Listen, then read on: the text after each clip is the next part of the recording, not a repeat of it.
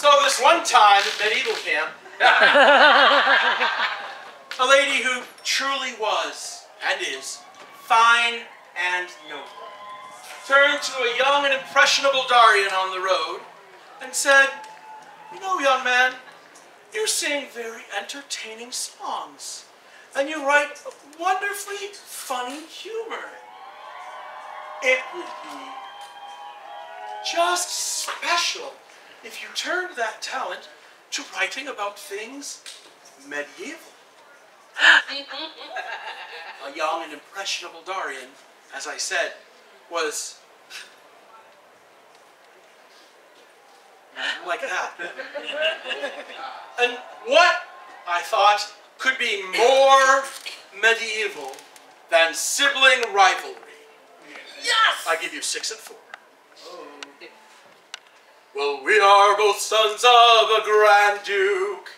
We've treasures and baubles galore. But get down on your knees and worship me truly, 'cause I'm 6 and you're only 4. Our lineage is noble and ancient, and stems from a far distant shore.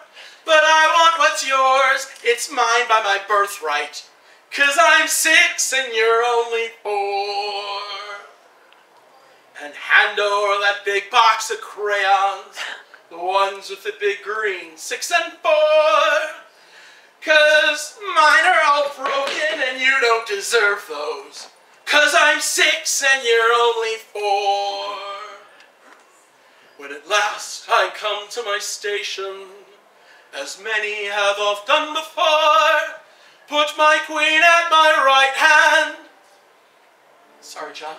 You can serve at my left, boy, and bring me a sippy filled up with the good stuff, 'cause I'm 6 and you're only 4.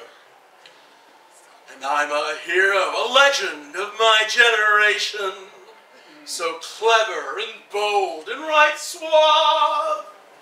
Hey there, ladies, how you doing tonight? Are those real features?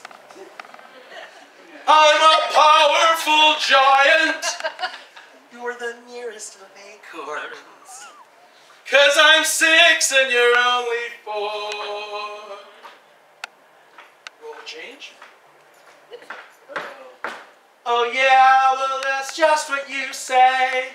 Go on, you 6-year-old boy, 'cause my mother's married to my only father, and your mom was my daddy's nanny, hey.